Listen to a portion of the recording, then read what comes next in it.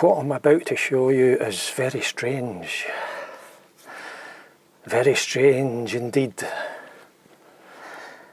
So strange that you may wish to hang on to something, just get a grip of something to steady yourself so that you can deal with the images that follow. This is a short video, very unlike all my other videos.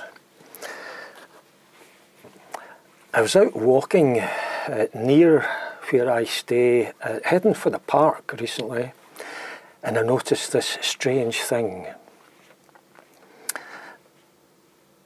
I mean, I'll get straight to the point. It's like a parasitic apple tree.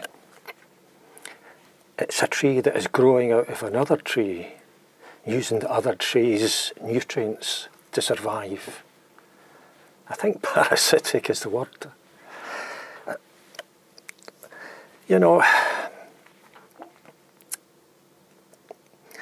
when we think of trees growing out of other trees, or plants growing out of other plants, we think of grafting, where there is human intervention and man has fiddled about to attach one branch to another so that they join up. It doesn't happen that often naturally in nature. It does happen, but it is quite rare. And when I saw this, I stopped and looked for a good long while, trying to figure out what on earth was going on there. As you'll see in the images that follow, and it's just still photographs, and not keep me very long, you'll see that the main tree, the fruit is very tiny red apples. I presume they are apples. I haven't tasted them, or I wouldn't dare to. About the size of cherries, and I think there's no doubt that that's simply some type of crab apple tree. And as you'll see, the one branch that is growing out of the main trunk of the main tree it's like an alien. It is nothing whatsoever like the main tree, either in the fruit, the apples, the type of bark on the branch, type of leaves, etc., etc. This is a different tree growing out of another tree.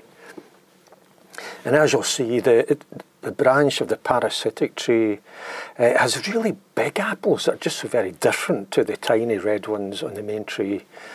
These are the normal sized apples. I strongly suspect that they also are crab apples. Probably wouldn't dare to taste them. I don't know, they'd probably be as bitter as heck. Although I could be tempted, to be honest. That's essentially it. This is a very rare event, I think, in nature. I'm quite happy to be put right on that.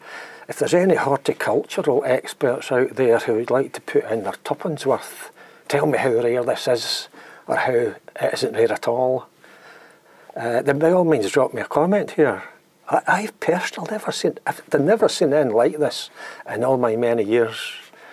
And it's nice, even as an old person, to see something you've never seen before.